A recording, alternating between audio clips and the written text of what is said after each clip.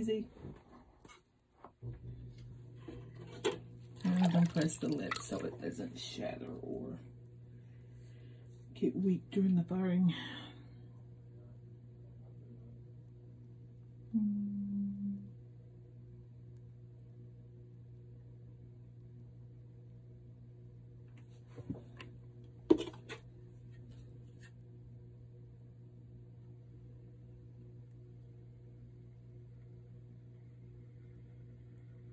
I just want this really smooth. I don't like feeling lumps in my bowls.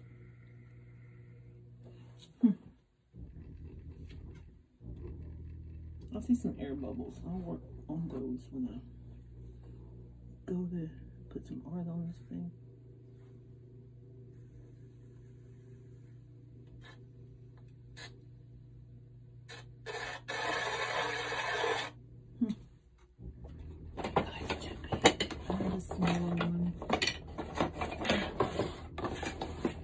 There you are, a little bit. A little tiny one. I have to be careful wetting it at this base because I throw really thin and I don't want it to collapse. If it gets too wet, it'll collapse.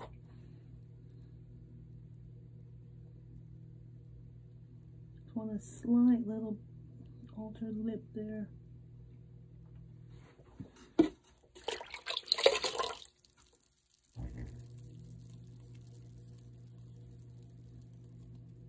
Smooth her out. I see some problems, but I'll fix them. Well, that's a nice bowl, I think. Be good for a summer salad bowl or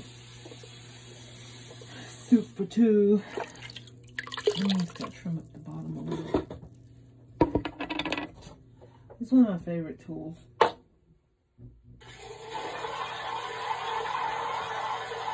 It gets all the excess off the bottom. I don't have to do much trimming.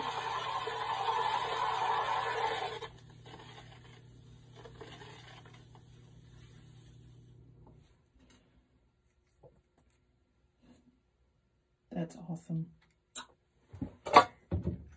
Okay. Now I'm going to sever this guy from the bottom so when it's dry enough, I can take it off without it being too sticky. Ta-da! So now it'll go dry. See? Wonder what I should decorate that like. Gonna need a little trimming, I think. Okay, toodles.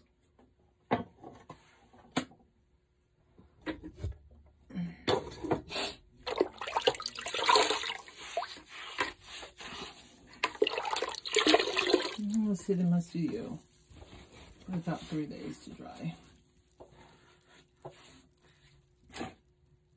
I gotta get these nails off.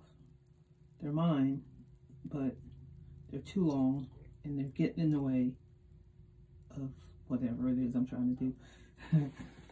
Okay. I want to show my face because I didn't comb my hair today.